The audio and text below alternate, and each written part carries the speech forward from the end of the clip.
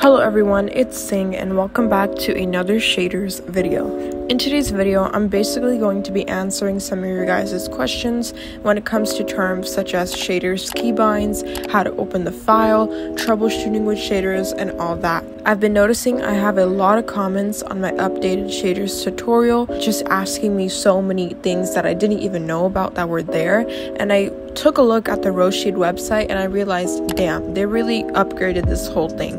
So what I want to do is basically answer you guys' questions all over again and show you guys how I install them again, this time with more deeper information on what you may need and more solutions to your problem. Before we get started, make sure to hit that like, subscribe, and bell button down below so you'll be notified for more videos in the future. And last but not least, if you guys want to follow me on all my social media platforms, you could do that down below. They're linked in the description and it really helps support the channel.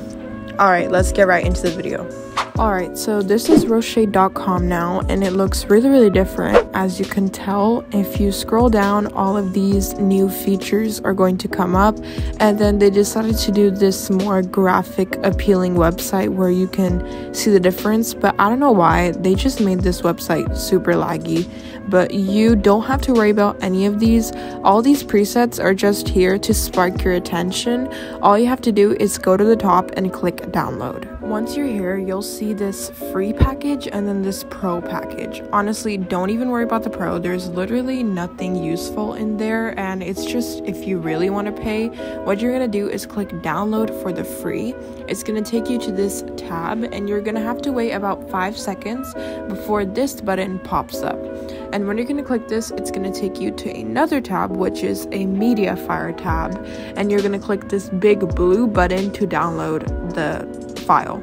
If it doesn't start, click repair your download here and it should automatically start again. Once it's done downloading, you're going to want to open it, and usually since this is an updated version of shaders, it should open automatically without any problems. But of course, everyone's PC is super different, so I'm going to show you some ways you can open this if you're having some problems. First, you can locate it in your downloads and try opening it by clicking or double clicking or left clicking to see more options. Try doing things like run as administrator or troubleshoot compatibility to see more information about the file. You can also try opening this file with an app called BreezeZip, and what you want to do is go to your Microsoft Store, search up BreezeZip, and download this app.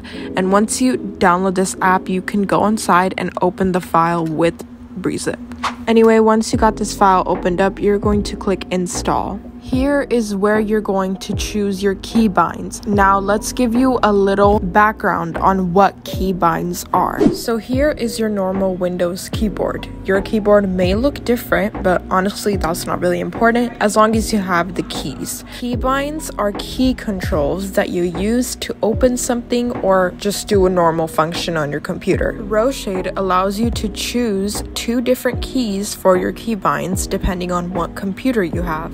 You can either choose F8 to turn on and off your shaders, or you could choose home to turn off and on your shaders.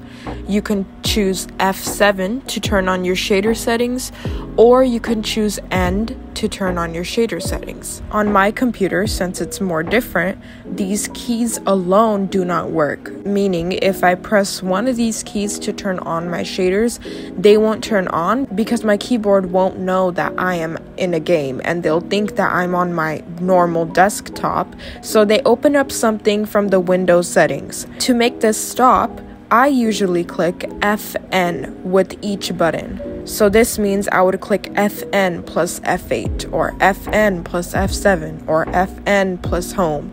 You get what I mean. If you click both of these buttons together, it will eventually open up that control that you're trying to use. Anyway, after you've chosen your desired keybinds for each thing, click next, and then you want to make sure all of these presets are checked off, and then you're going to hit install. Once you're in a game, click F7, well, any keybind you chose to open your settings, and you're going to see all these new settings, and there's going to be so much, but make sure every single setting is ticked off, except for SSR and ADOF. I mean, those are my settings, but if you guys want more settings, go ahead, more the merrier.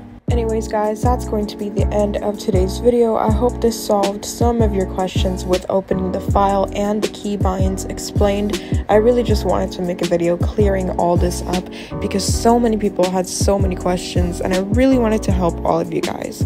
But anyways, if you guys did find this video helpful or you just like it in general, make sure to give it a like, subscribe, and hit that bell button to stay notified for more videos in the future. And also, if you guys would like more shader videos, please comment them down because then I'll be able to see it, and it's way easier to make a video and be able to help everyone instead of just helping one person and explain it over the comments. I feel like that's very much of a hassle. Alright guys, I hope you guys enjoyed. Thank you so much for watching, and bye bye. I love you.